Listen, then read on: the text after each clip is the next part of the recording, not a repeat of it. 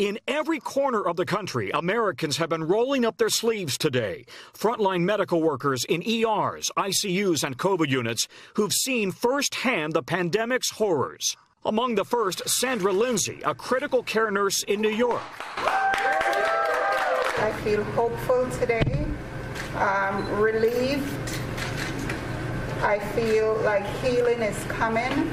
Because minor side effects can cause some people to miss a day or two of work, hospitals are staggering who gets it when. All done. Not too bad.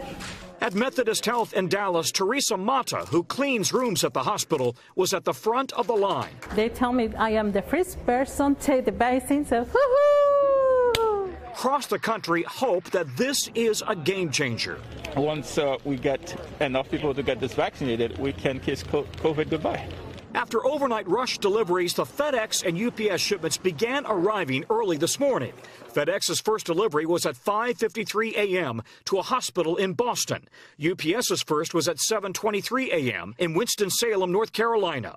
Nationwide, 145 sites received shipments today. By the end of the week, 2.9 million doses will arrive at 636 locations in all 50 states. The first priority, medical workers and nursing home residents and staff.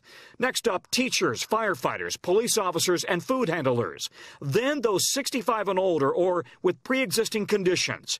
About to turn 80, Dr. Anthony Fauci expects to get his shot within a week or two. I had been saying, by my calculation, sometime by the end of March, the beginning of April, that the normal, healthy man and woman in the street who has no underlying conditions would likely get it. Vaccination started today in hard-hit New Orleans. NBC's Sam Brock talked to ICU nurse Macy O'Quinn.